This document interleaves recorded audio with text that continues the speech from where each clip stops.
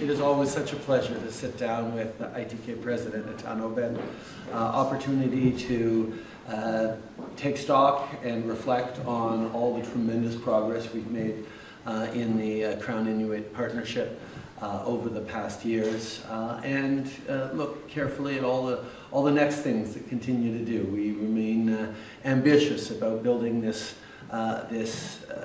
partnership between Canada and Inuit to make sure that whether it's prosperity, whether it's health, whether it's housing, whether it's opportunities for all, we're working in the way that is right and driven by the Inuit themselves. So it is always a pleasure to sit down with you to talk about the big issues we're facing, but also how we're solving them every step of the way.